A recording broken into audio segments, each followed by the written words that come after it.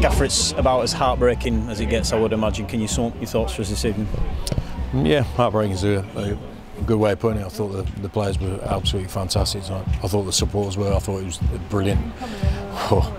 For 93 minutes, a brilliant night inside Valley Parade, and unfortunately, right at the end there, yeah, it's just gone against us. We've, they managed to get possession in the middle of the pitch. The shot they hit took a deflection into the bottom corner, but for the rest of the game, we were completely dominant and really good. But we just couldn't find that golden touch in front of the goal. We tried really hard. And created numerous opportunities, and keepers made some really good saves.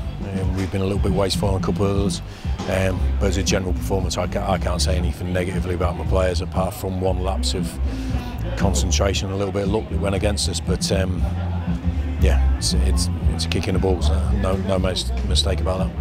Disappointment, yes, but how proud are you of the players tonight? We seem to do everything but score, and like we say, football's a cruel game and it punishes you right at the end. Yeah, look, I'm proud of the team because we've been hit hard with losing players, before games, during games like tonight, and but whoever stepped in has risen to the occasion, risen to the level that the team wants to perform at.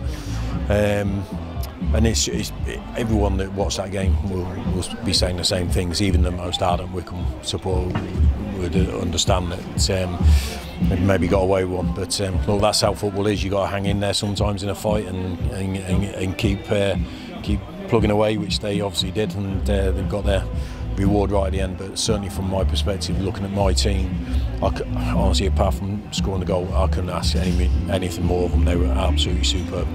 Not just the sort of heart and the character and the battling, but you look at the pitch today, a lot of people would probably have presumed that it might have been a bit of a dogfight, was dragging them into a pretty gritty, dogged performance. But some of the stuff we played, the chances we created and the way that we attacked the League One opposition, fantastic at times really, wasn't it? Yeah, I think every credit to the players. We had good players out there and mobility, we had pace, we had a really assertiveness in possession and real confidence, and like you say, against a good League One team, and by far we were the better team. But we've shown that on other occasions. We've shown it at Derby in this competition as well, and how we've played in this competition, we feel we deserve to be in the final, but we're not. We have to get our heads around that really quickly, because what we can't let is this massive disappointment affect anything that we've got going forward.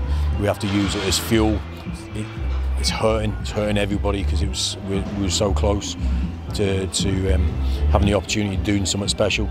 But there's still opportunities there this season, and we have to make sure that we are determined to make sure that we go into the summer with a smile on our faces. We haven't got one tonight. We can't do. We're in a results-based business. We came here to win. We wanted to win. We did everything we could to win. It's gone against us, but we have to make sure that come Saturday, we are ready to show that sort of level of performance again. There's a day less to prepare for it. We're back in action pretty much straight away. How much can we use this raw disappointment, this heartbreak, to fuel us, like you say, not just for Saturday but for the remainder of the campaign? Well, I think we did that in my second game against Notts County, when we were 4-0 down at half-time, live on Sky. Really hurting, and we turned it around to have a fantastic run after that. And since that sort of game, we've previous tonight we'd lost 3 in 19, and won a lot of games. So these players have it within them to show great character, great personality. They've shown it tonight. We'll have to show it again on Saturday, because their games come thick and fast. No one outside of Bradford is going to feel sorry for us. So we can't let ourselves to feel sorry for ourselves. We have to make sure we're determined to use it as fuel. Whatever negative comes along your way in life, in football, you have to try and turn it into a positive, and not be a victim. And we have to make sure we're not victims.